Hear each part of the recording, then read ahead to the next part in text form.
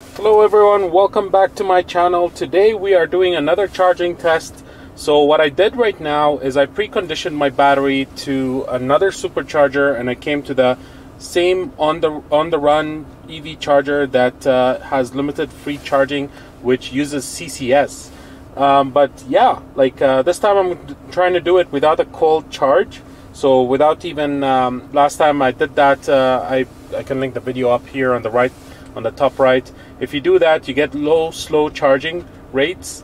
Yeah, with the CCS, I think I should be getting more than 100 kilowatt, because this is 150, I think, kilowatt CCS adapter. So if you're interested to know how long I preconditioned the car, I can show you right here. So it's actually right around 30 minutes. I'm going to pause it right now because I'm just going to end my supercharging here, or preconditioning for superchargers.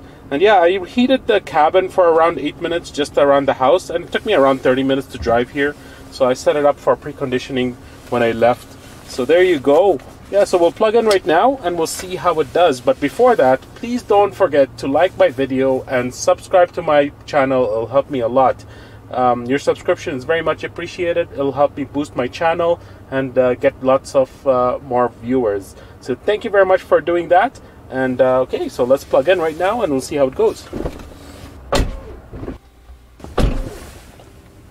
So I plugged in right now. I'm just going to set my go to the app and hit start charging,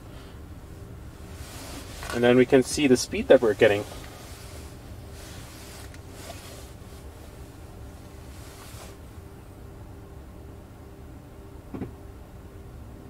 Here we go.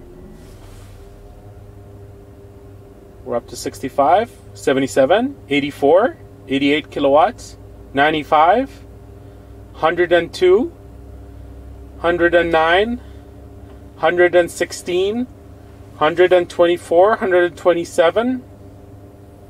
Wow, there we go. So yeah, if you haven't seen my other video, I'll link it up on the top right. And with the cold charging, I was at even lower than this 30% battery state of charge. I was like around 17 or 18%, and I was only pulling around 70 kilowatt.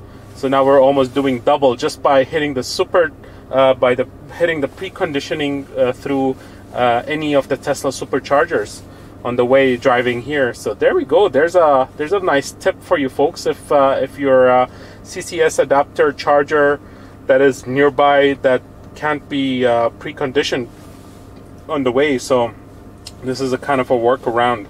So yeah, thank you very much for watching, and I'll probably just charge for a bit over here and I'll head back home. I'm not gonna stay long. I'm sure there's a lot of folks that want to use this charger on the weekend. So yeah, thank you very much for watching and have a nice day.